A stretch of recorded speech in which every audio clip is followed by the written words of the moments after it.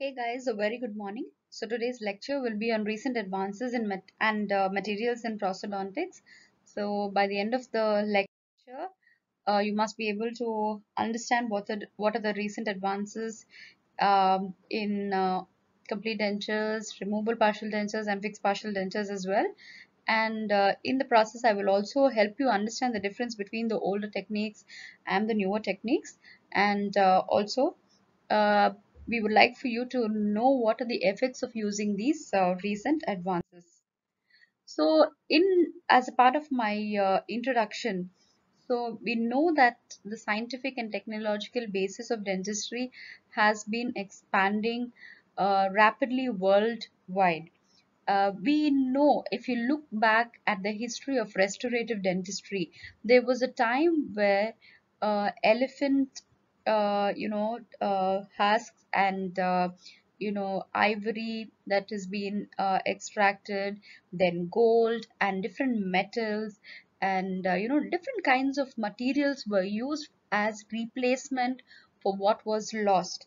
And earlier, even for extraction, there was a time where they were just even in our early I remember a time where my grandparents they advised just tie a thread around your milk tooth and just extract it.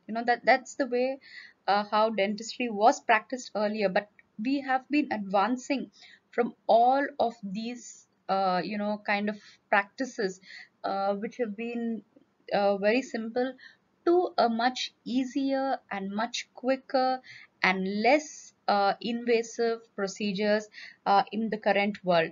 You know that the whole world is going through a rapid phase of expansion in terms of technology. So the same technology has been used in the field of dentistry as well.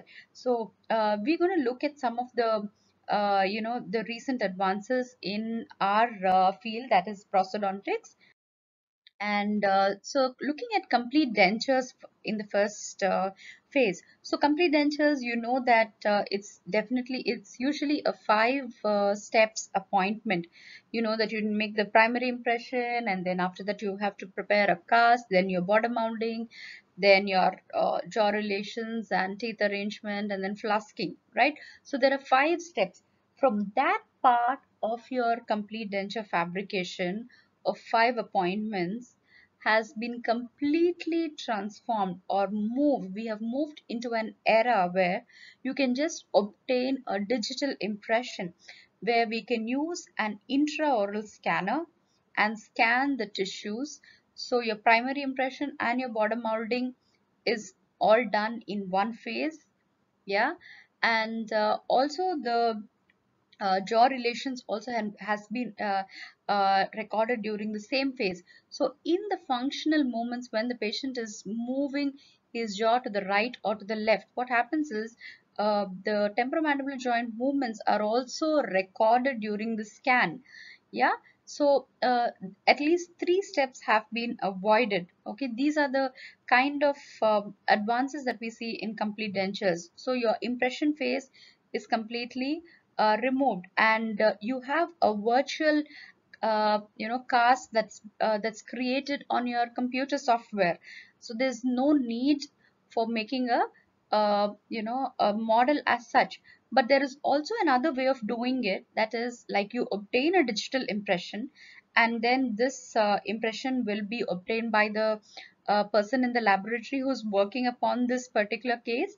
And this scanning report which they have obtained, the stitched images of the scan will be looked over, will be studied, and then from this a cast will be poured, or other way for a cast will be made, or other ways. Then the other way of doing it is that you can make a conventional impression, pour a cast and send it to the laboratory, and then they would scan that cast, and from there you go ahead with the digital way of doing complete denture fabrication. So in this image, if you see that the impressions have been recorded and then they've been sent to the laboratory, and after which the during the impression phase itself, this is a part of the there's something called as Baltic system, which is the newest one. So in this kind of technique, they also record the temporomandibular joint movements. They try to establish the vertical. There are different ways of doing it. Okay, but it depends upon the kind of software that you're going to use, the kind of technology that is available for you, and the lab support is most important for you, right? So based on that, you take a call as to which procedure has to be done. And so as you look at the picture D, so once you've obtained the impression of the tissue surface, then you know the vertical height. So the computer software itself builds up the height, and then it selects the kind of teeth that are required. And this is how in your 3D printing, with the indentation of the teeth, this mold is also available in the software itself, and the teeth are inserted and they are fixed in these indentations, and that's how your denture looks like. And the finishing and the polishing is also completely done by your milling machine. And then and if you still want to hand polish it, it can also be done. So by the use of the advanced technology, what are we doing? You are reducing the potential errors that can happen while you're doing it manually, and also the processing errors like expansion, shrinkage, and distortion of the impression materials. Sometimes you also know that you might not have the time to pour your impression immediately, and you might have to look at another patient. So and you don't have that leeway, right? So in those kind of cases, these kind of technologies are very very helpful, and it is increasing the ease of doing complete denture processes. It reduces the effort that is required to complete the procedure, and also the accuracy that you obtain with the processes is much more better when compared to that of the conventional. Yeah, but although so many recent advances are there, however, just only few studies have been published, because of the cost that is involved in digital dentistry. All the patients will not be able to afford for the cost of such kind of dentures. And yeah, also that edentulous jaws represent a mucosa-based clinical situation involving like movable areas, movable tissues, especially in the vestibule, and also the smooth surface textures covered by the saliva. All of these have been difficulties for impression making. So that is why there has been an attempt to digitalize the system, wherein all of these will not be a hindrance, because we know that mucosa definitely the saliva definitely interferes with impression making. And sometimes, like when especially when you're using light body impression materials, yeah, it can be an issue. So intraoral scanner has to an extent has overcome many difficulties in impression making. As you see in this slide, I would like to explain to you how the process of digital processes fabrication is done. So we need to scan the maxillary arch, and then also the complete denture processes, the lower arch. Okay, so as I look at the picture, I can see that it's complete denture processes.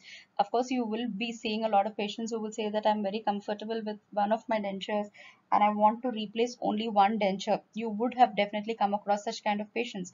Okay, so this is a scan retractor. So you retract the mucosa up, and you place a retractor, and then you keep your intraoral scanner, and this is how your maxilla looks like at the end of the scan. Each area by area is scanned, and they all form together stitched images which are in the software combined, and they form the complete image of the maxilla.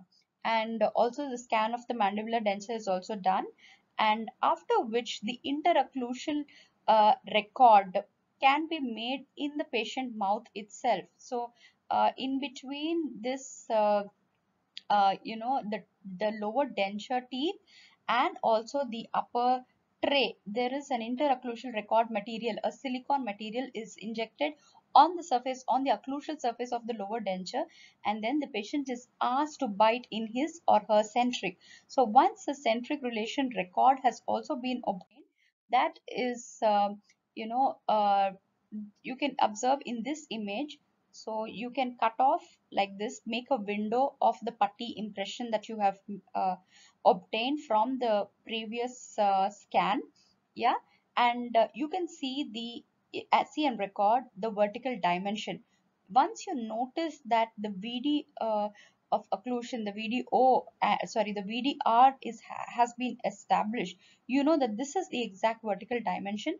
These images are again scanned and they are transferred to the software, after which a virtual articulator is used by the software itself to align the upper maxillary arch and the lower dentulus, the lower edentulous arch with the complete denture processes is oriented on the virtual articulator, and the settings are changed according to the TMD scan. And then so once it is scanned, the teeth arrangement is also done likewise. So in this, once the teeth arrangement has been done, um, this is a milled denture base. So there are two ways of doing it. As I showed in the previous image, you can mill only the denture base itself, and you can have indentations on the denture base where manually the teeth are fixed into those spaces.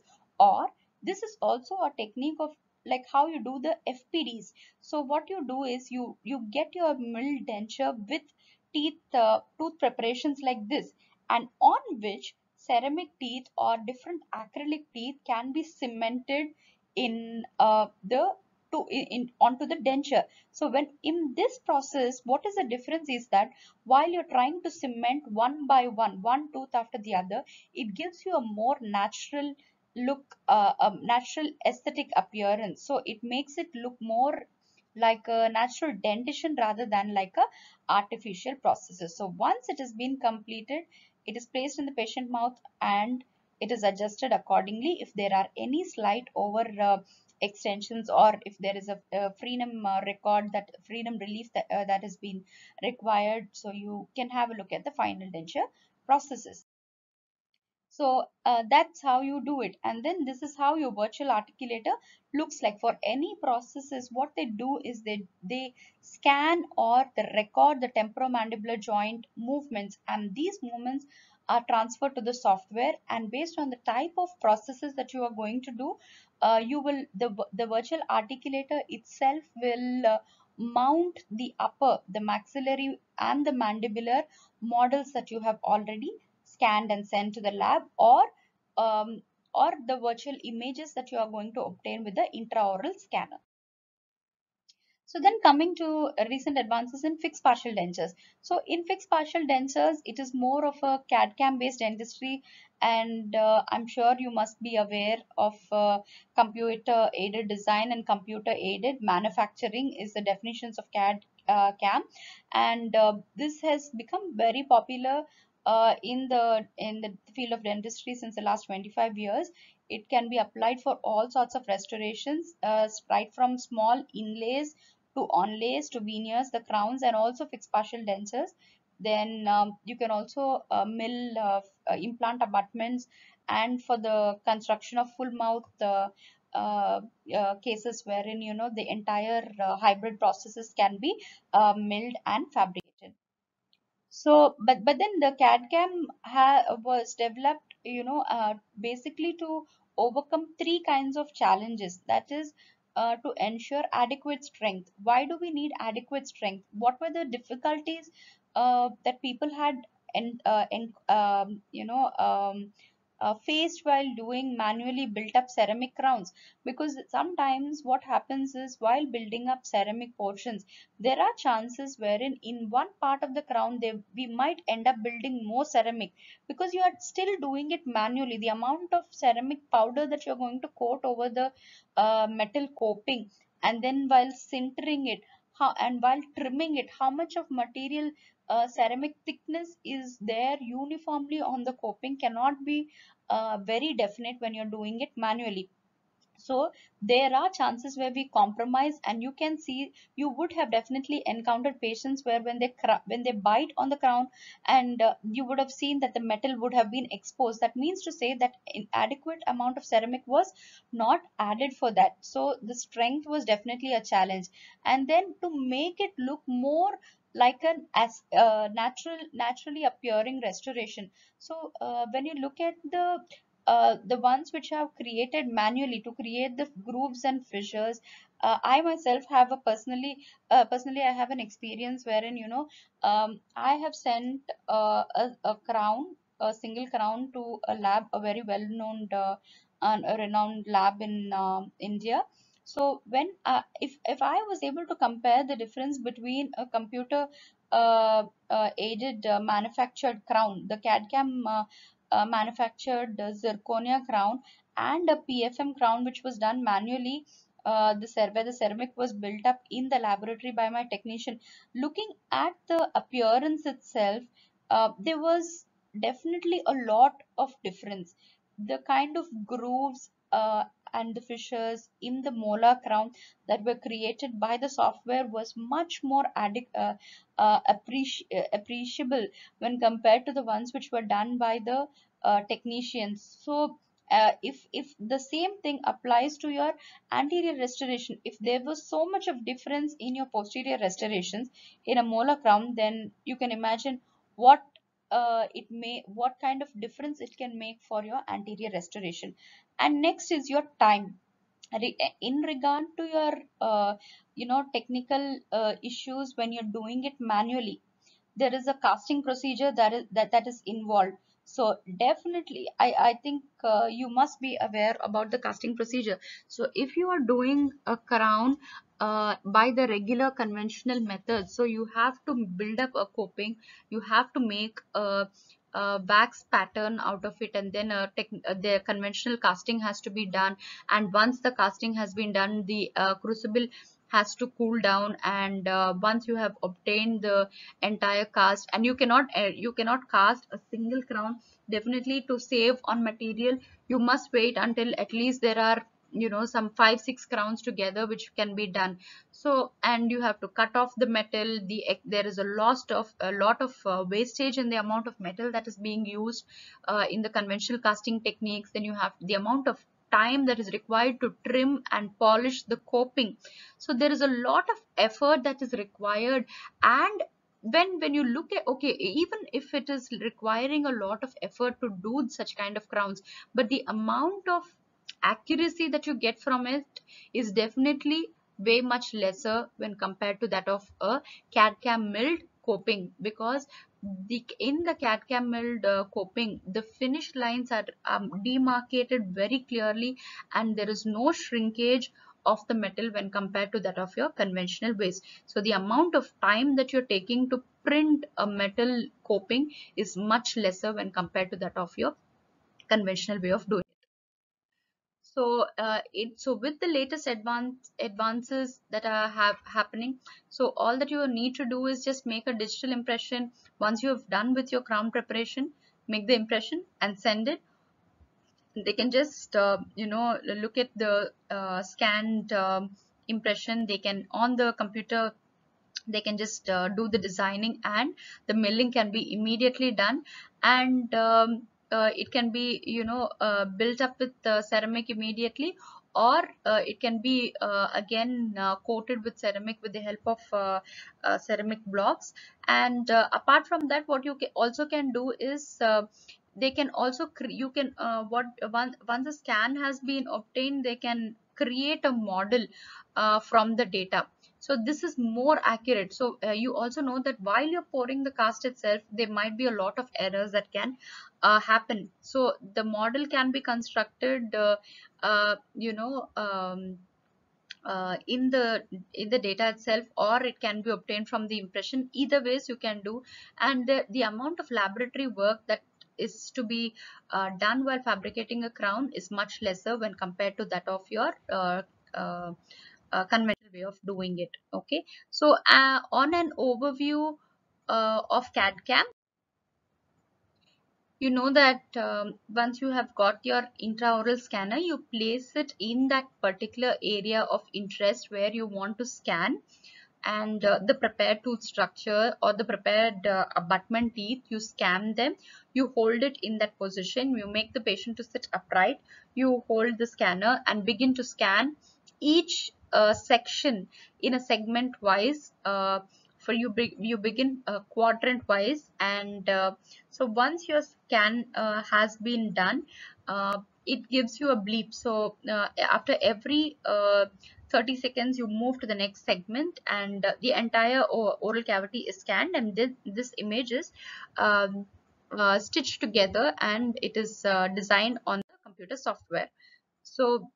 So once the image has been obtained, then the restorations can be milled from prefabricated blocks of porcelain. So you have these prefabricated blocks of porcelain which you see, and from this the crown can be milled. So milling is nothing but you just actually cut down the excess and you make a crown out of it. So there are a lot of other technical terms, and for which I would also share a video on CAD/CAM based dentistry tomorrow, so you can have a look at that as well, so which will definitely make it more clear for you. And so once the restoration has been obtained, the polishing techniques can be carried out in the conventional way as well. And so once the polishing has been done, you can just send it over, and you can cement the crown in the patient mouth. So this is your CAD/CAM setup. It's a different kinds of machines can be obtained. So this is how you do the intraoral scanning, and once you have obtained the intraoral scan, you can see that the edentulous space is visible like this. And so this is how you begin to also decide where you want to place the contact points. You can see that in the fourth quadrant, so 3 is your pontic space where its edentulous, and your prepared tooth structure has to be clearly demarcated like this, and this is how your scan looks like. So once it has been ready, then you place these are those ceramic or porcelain blocks which are inserted inside, and this is your milling machine. This mills the new crown, and you get the entire crown or the FPD. So there are different kinds of systems, that is office based devices, the CEREC system, the E4D dentist system, then Cadent Itero, then the Lava chairside oral scanner as well. So based on whatever is available for you and the ease of doing it, you can use different kinds of technologies. Okay, and when compared to the a way of building up ceramics, you know that there are 3 ways. First you have to build up the enamel, and then you have to that is your after your enamel, your dentin opaque, and then dentin second layer, and then you have to polish it. So when instead of building up ceramic in layer wise, you have the ceramic blocks. So you have 3 different companies in that. Inceram, the most commonly used right now, Inceram, Procera, and Empress.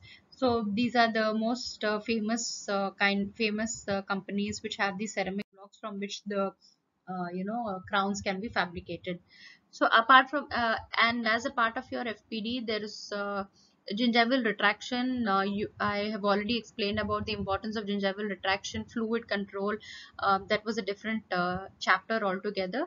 So as a part of your fixed partial dentures, when you are practicing, we should also always ensure that gingival retraction has to be practiced, so that the prepared tooth structure and the unprepared tooth structure, that is underlying the finish line, both of them have to be recorded in your impression, for which gingival retraction techniques have to be used. And as a part of gingival retraction, earlier we have been using a gingival retraction cord of different size, based on whether it is anterior or posterior, is placed in the sulcus. And if this material is impregnated with a solution, a blood coagulant, so if you place it in the sulcus, it prevents bleeding, and it also retracts the gingiva. But there are also sometimes where you might end up pushing the gingival retraction cord too further into the sulcus area and it might injure the gingival tissue. In those cases, what you've got to do is that you can use easier techniques of doing it, that is your gingival retraction paste. So in your gingival retraction paste, you have this newer company Expasil gingival tissue paste, which you just have to apply the paste over the the marginal gingiva, and this helps in retracting the gingiva. It keeps the sulcus open, and then once you can just dry it and you can go ahead with the impression making. And this Expasil retraction paste is mainly composed of materials like kaolin and aluminum chloride. Aluminum chloride acts as the hemostatic agent, and kaolin is more for the rigidity of the responsible for the rigidity of the materials. And next is improvement in alginates. Earlier, you know how it feels like when you're placing alginate impression material in each other when you were practicing.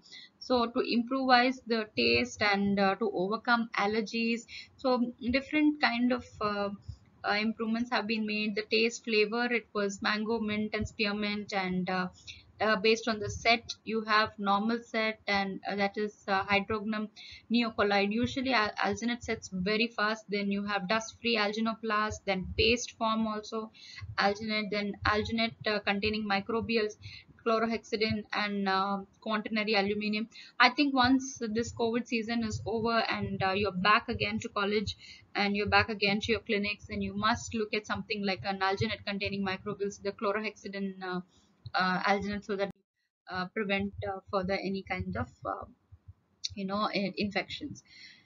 Then coming to your removable partial dentures. In your removable partial dentures, you know that earlier it was just the acrylic partial dentures, and then after that we have come up with cast partial dentures, that is your metal reinforced dentures, and after which is your precision attachments. Precision attachments are also not very new.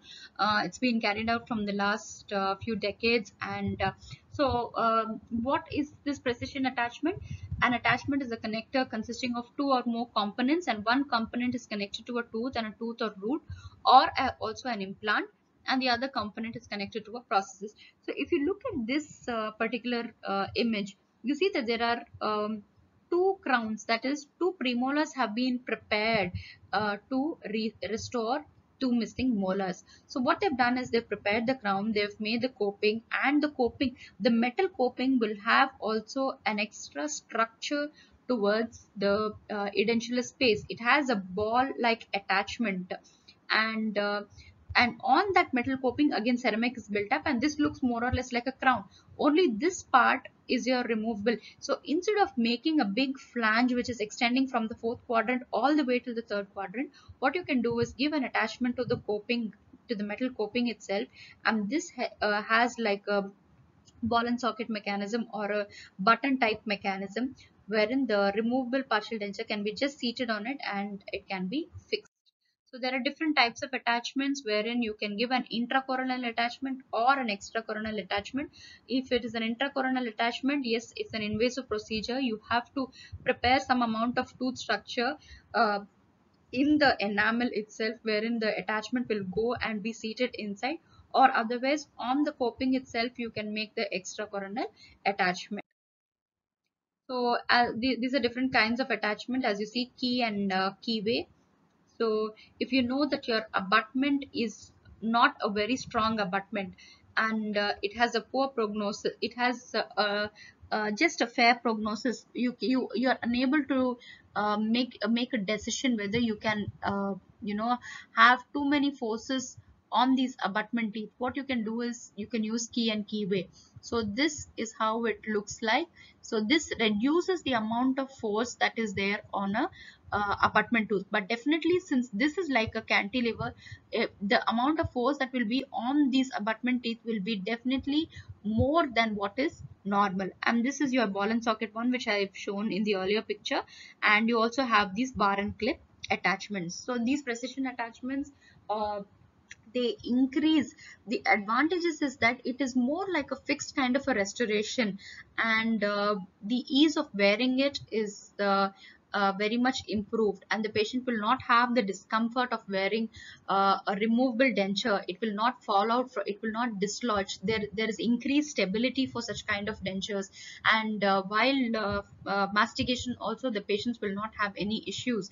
But these are some of the advantages. But what are the disadvantages is that sometimes once the suppose once there is a wear and tear in these kind of mechanisms, the entire thing will have to be replaced. So it's not like a long lasting option for such kind of cases. And also the disadvantages is that by using the abutment teeth, you are preparing the natural tooth structure and giving a crown on this. So by doing this, you are causing harm to these normal teeth. So you might, if these teeth are affected and they have secondary caries, so you might end up having to prepare more tooth sorry, you have to remove the entire thing and redo the entire processes. So that's the issue with the attachment. So also way of and also an important thing in the removable partial dentures is that by using implant systems, so you can also use implant supported removable dentures instead of completely making mucosa based mucosa based processes. You can place two implants in the distalmost area and use them and convert it into a class 3 situation, and construct processes. And next, coming to your implant based guided surgery. So in your implant dentistry, you have um in normal way of doing the surgery, that is just make an incision and remove the flap, and then use your drill system. You would have seen the implant kit. So you use a pilot drill, and then after using the pilot drill, you use the first few drills based on the implant size, and then placement of implant and closure of flap, then second stage surgery and healing abutment and all of that. So this is a conventional way of doing it. When looking at guided surgery, we have lesser steps of doing it. It is more accurate. So in a guided surgery, I will just show you the picture. Yes. So if you look at this image, so this is an OPG. So the OPG is taken in. If you look at the look at the placement of the implants, they're very accurately and stably placed. They are very parallel to the remaining teeth structures. Also, this is because the CBCT that they would have obtained has been subject to a software analysis, and the position of the implant is decided way earlier, way ahead of placement of the implant, and after which a surgically sorry a guide is fabricated, a guide is seated on the mucosa, and you have these holes of the guide where through which the implant is placed, which can be seen in the next image. And so the implant placement is very accurate. The amount of time that you take for placing the implant with the help of guided surgery is that you know that those are the positions where the implant has to go. So the amount of time taken is very less. There is no requirement for second stage surgery. Once the implant has been placed, there's just a punch of the soft tissue that is taken out and the implant is placed. So you can place a healing abutment immediately, and you don't have to cover the tissue, you don't have to do the second stage surgery, and it is less invasive. So these kind of surgeries are very accurate as well. So you can see that the implants have been placed very nicely, and this also removes the need for any angulated abutments. I know all these technical terms might sound very confusing, but that you will be understanding only if you are going to involve yourself in implant dentistry at a later phase. But just to make you to understand and familiarize that this is the way of doing it. Yeah, so the implant positions are decided and implants are placed, and this is how your implants will look like.